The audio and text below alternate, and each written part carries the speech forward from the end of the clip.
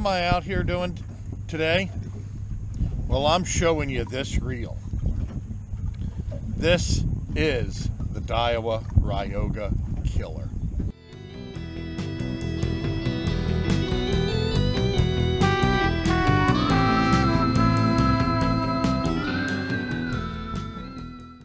This is a Jigging Master Wiki Jigging from Taiwan, lever drag, level wind. Now, if you ever, like myself, I had a whole bunch of accurate twin drags from California. Loved them. I think I had like 8 of them. If you were ever wanting something that was like an accurate, but you wanted the level wind, big power handle, all on ball bearings, 14 ball bearings on this particular reel. Look at that go. And you wanted castability, jiggability, and big fish, I mean big fish capability, all at the same time. You can cast this reel. I'm casting a 1/2 ounce or 3/4 ounce egg sinker right now. 5.2 to 1 gear ratio. This is the Wiki Jigging 2000H. I'll put the links below in the video description. Now, I'm running mine on just my plain old DAIWA beef stick. 7-foot, medium action, nothing fancy, $47 rod is what I paid for it. As I've done in other videos, I've talked about the DAIWA Ryoga. If you want something like the DAIWA Ryoga crossed with an accurate twin drag, this is your reel. I use it coastally, bull reds, and I'm out here today to prove to you, hopefully, because I'm going to be showing you actually some casting here, that this thing does just pitch behind the boat. No, it's not. You're not running top water, walking the dog on this. But with 1/2 ounce, 3/4 ounce, 1 ounce, I'm running 1 ounce sinker sometimes on this, you can pitch it and cast it and jig it. Or you can stick it in a rod holder and just bottom fish with it. The capabilities, that's the reason I bought these, is the capabilities for this reel are endless. The whole thing about this is it's like a accurate, that it has twin drags. As you come up on the lever, it's like a brake caliper. It presses this way on the spool in the center.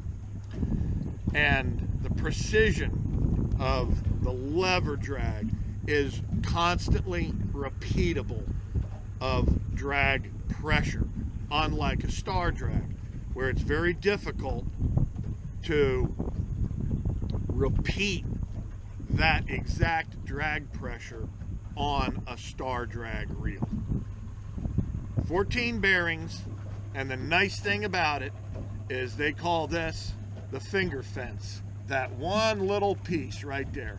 So you can palm it while you're jigging. If you're vertical jigging, you can palm this, or I'm using this on this DAIWA beef stick that does not have a trigger. And I can cup it and palm it just like that. So let me show you how it can actually cast. I don't think you're going to see it flying through the air, but this reel does cast. Here's the rig I'm using, if you can see it. I've just got a mustad hook here with an H&H sparkle beetle, just to simulate a glass minnow. I put my ProCure Bait Scent Super Gel on here. It's on a dropper loop.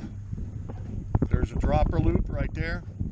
and then I go about 20 inches, and I got a knocker rig with a 3/4 ounce egg coming just down to a 1/0 Mustad 3407. I'm just using some dead shrimp here today. Nothing fancy. I'm going to put the dead shrimp on. The fish I'm actually looking for are just grocery fish. I'm hoping they're going to come through here because I'm on a little bit different spot, checking it out today. And there's the bottom rig. Wow, you can kind of pop the rod and dance this sparkle beetle. So that's the rig I'm using.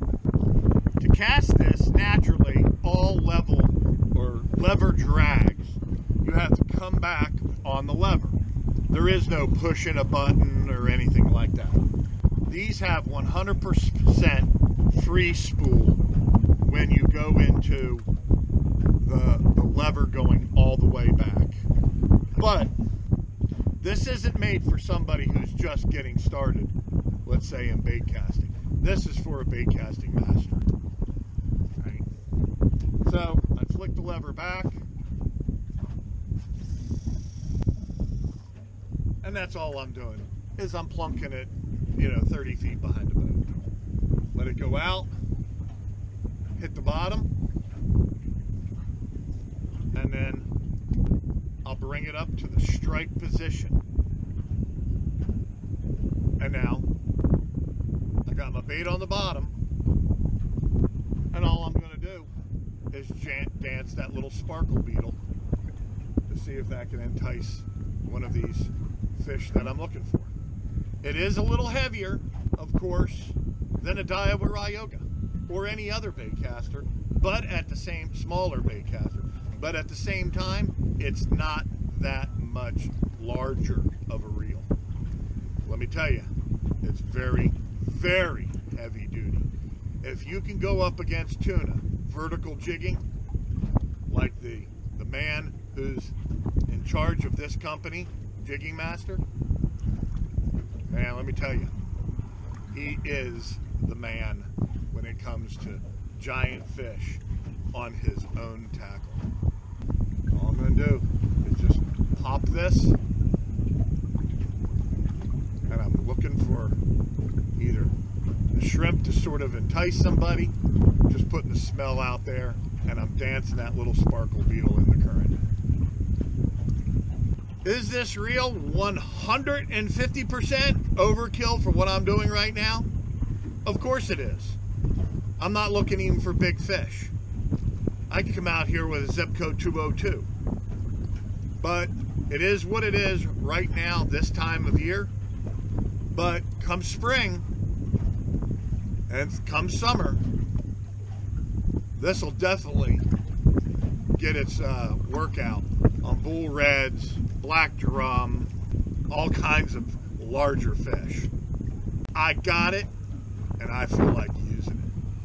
This reel is beyond awesome.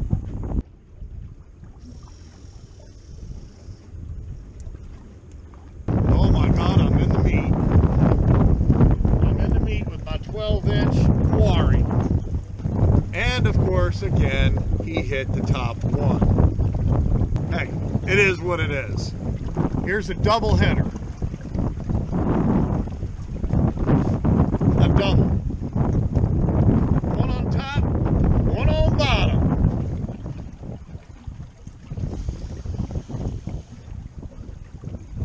Here's another good one on the old sparkle beetle.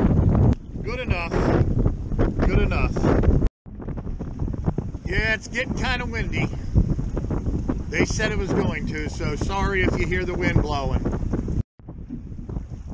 Well, there's the chubbiest one I've had so far. Alright, I just wanted to show you the difference between my Ryoga, old school Ryoga, with the 7.4:1 gear ratio, and the Wiki Jigging 2000H. Now, there's not a ton of size difference. not a bunch. I mean, if you look at them, not that much. Weight, yes. So, in weight, there's definitely a different weight factor. This is the Ryoga. You can sit and you can cast it all day long, no issues. This is more, you know, bottom fishing, pitching around. Of course, jigging. Of course, jigging.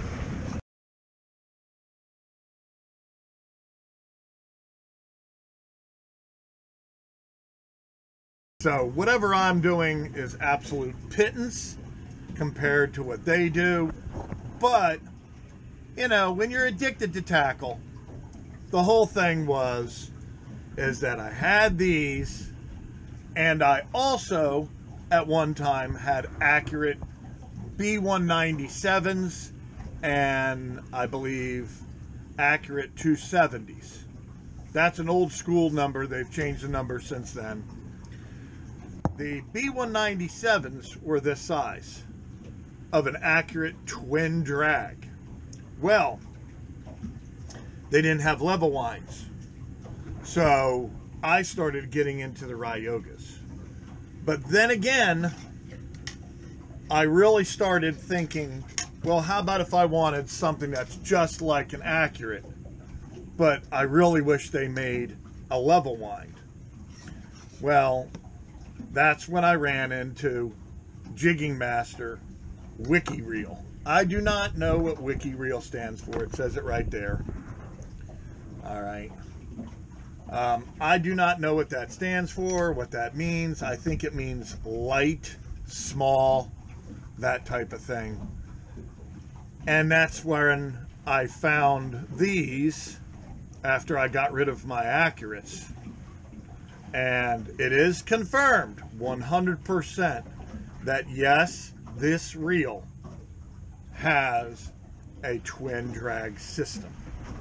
So I just wanted to give you a little show and tell, because I had subscribers say they've never heard of a Ryoga until they started watching my channel. Well, now you probably never heard of Jigging Master or Wiki Jigging, and now you have. So that's all I'm trying to do, is give people a little bit of exposure of what's out there.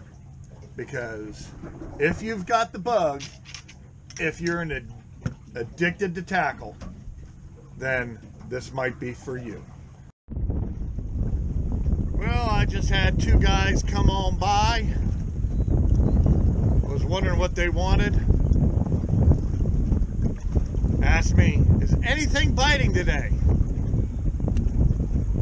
I said, what? Really? I mean, I didn't know they were coming over to ask that. And I said, well, it's kind of like real estate. It's location, location.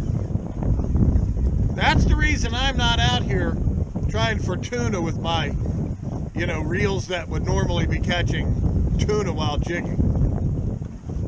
You know, I'm going with what the flow is. And that's the flow right there. So they said they had live and dead shrimp. I was expecting them to say, oh, we're fishing nothing but, you know, top water or something. Yeah, I mean, it's January and not a ton is going on. It is what it is.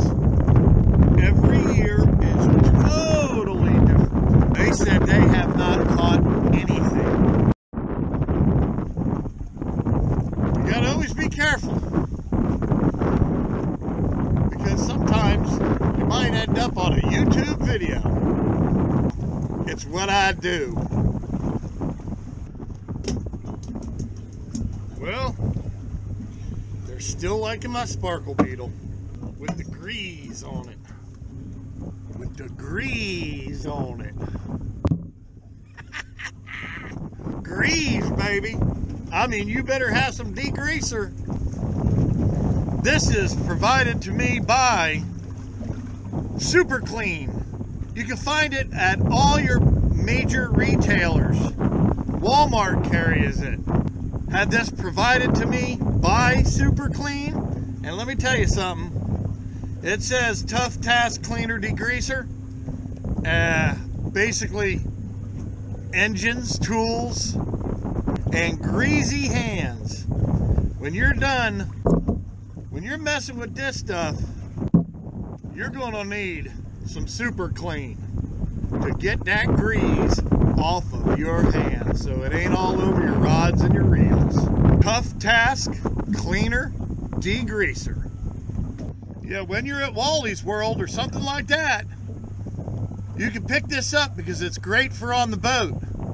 Just keep one of these on the boat at all times because you never know what you're going to have to work on. And the one thing about this is it's got biodegradable detergents in it.